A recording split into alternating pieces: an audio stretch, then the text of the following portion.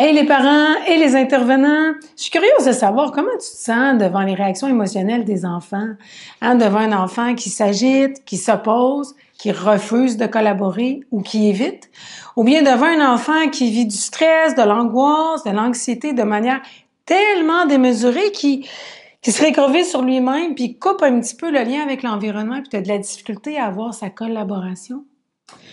J'imagine que tu es sensible, j'imagine que ça te touche, puis ça te préoccupe, puis que des fois, ça doit te tirer du jus, puis que tu te sens probablement dépassé et limité dans tes interventions.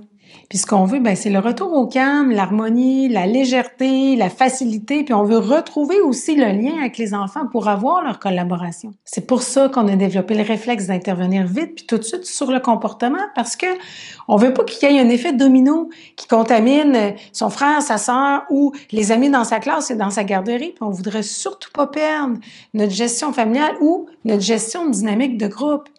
Fait que oui, ça fonctionne, mais aussitôt que le déclencheur revient, le comportement va réapparaître.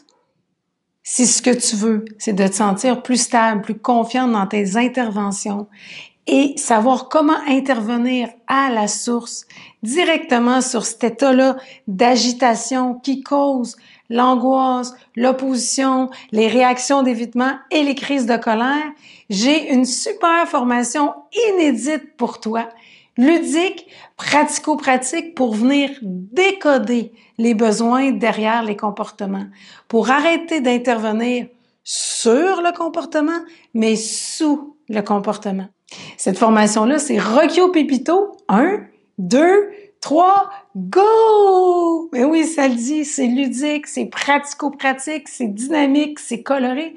C'est exactement conçu pour connecter avec le langage de l'enfant.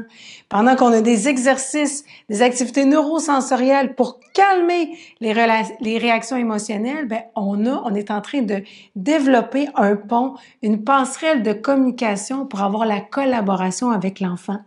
L'enfant, lui, il s'en rend pas compte. Il joue, il est dans le plaisir. Puis nous, on est en train d'intervenir pour répondre aux besoins qu'il exprime maladroitement derrière son comportement. Et ça, c'est très apaisant. Avec des activités neurosensorielles qu'on va faire à deux, seul, en groupe, avec des enchaînements, avec de la musique, dans un univers de jeu, de plaisir. Yeah! Yeah!